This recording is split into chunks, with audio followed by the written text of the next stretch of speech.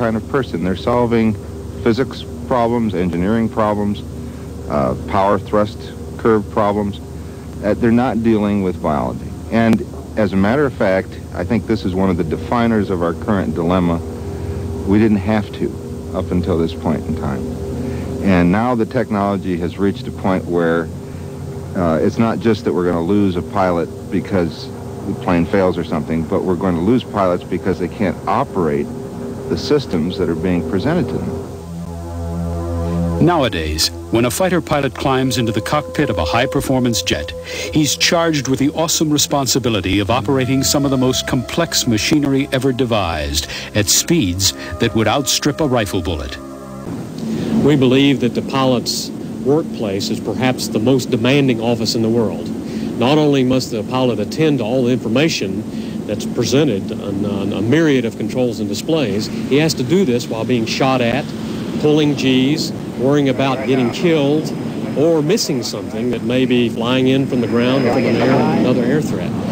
Also, he has to be concerned about where his friends are located because he certainly doesn't want to shoot down one of the friendlies.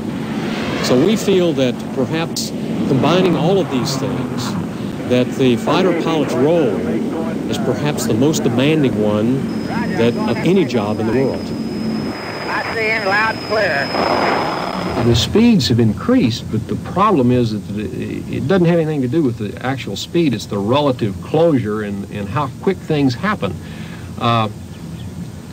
In World War II, possibly, we could still see a formation of fighters 20 miles away and traveling at 300 or 400 knots. We had a good bit of time to think about that. Now 20 miles away is only 30 seconds before I have to start doing something really important.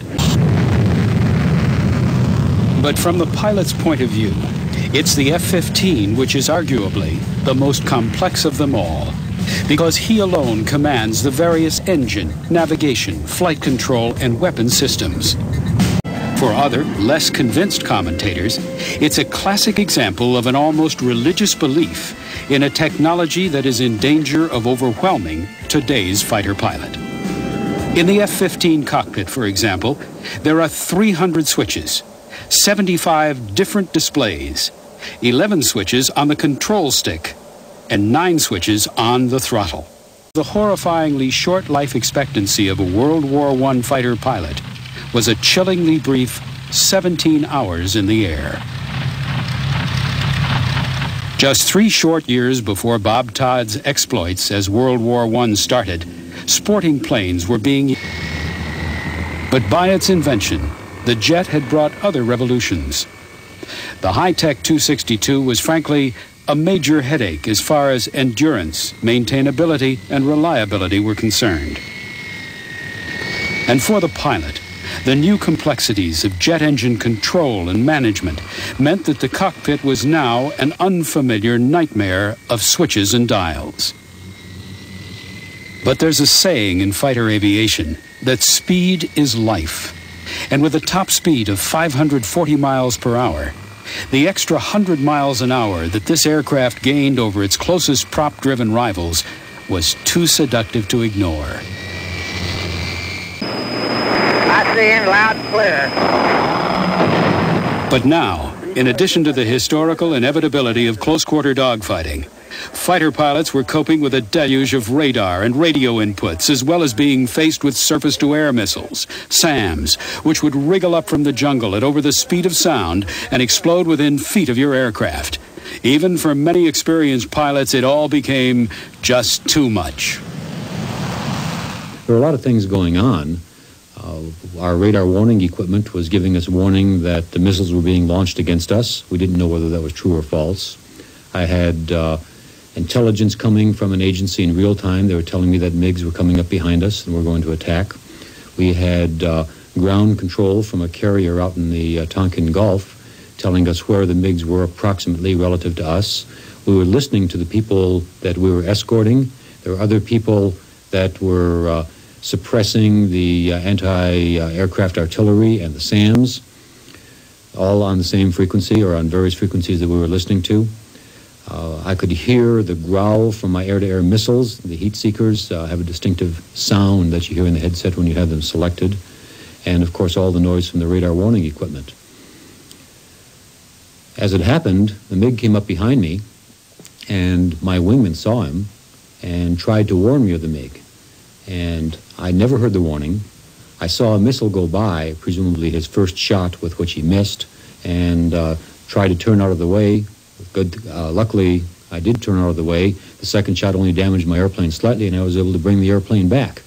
But I never heard my wingman calling me, trying to tell me there was a MiG behind me. When I got back, I listened to the tape of the mission, and clear as day, he had told me that the MiG was there and what I should do to avoid the attack. I didn't hear it. I was totally saturated. Despite all the efforts at human engineering to consider all the variables, there's still just too much. And you hear stories about pilots given the option who turn the equipment off and fly by the seat of their pants because they're just overloaded. Going in across the Red River in this very old airplane, we had a procedure where we started turning off things like this. Well, it's not here anymore, but there was a detection gear for the SAMs. It made noises. It bothered you. It didn't tell you the right information in the first place, because if you relied on this, the SAM was going to hit you. You avoided SAMs in an entirely different way. You had to see them. This would warn you if one was coming up from behind, and then you do something different. But we turned that off. We turned off guard channel, because there's always somebody screaming on the emergency channel. We turned off the growl on the sidewinders. I'd usually put the kid in the back seat on cold bike so I couldn't hear him.